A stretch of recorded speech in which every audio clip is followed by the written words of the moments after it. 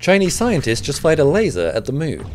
Scientists at the Deep Space Exploration Laboratory fired the laser across 80,000 miles of space in broad daylight, hitting their target, a half-meter wide Tandu 1 satellite, currently orbiting around the moon. This achievement in precision aiming is the equivalent to hitting something the width of a human hair from 6.2 miles away. This activity was carried out as part of a satellite laser ranging study, which is the gold standard for pinpointing objects in orbit. Scientists fired nanosecond laser pulses at the satellite, which is equipped with retroreflectors. These bounce the light back to Earth, and by measuring the time it takes for the light to return, scientists can calculate an object's position hundreds of thousands of kilometers away to within centimeter level precision. And that is hard at the best of times, but this detection was done during the day, and detecting this incredibly weak signal against the background of the light coming from the sun is an incredible achievement.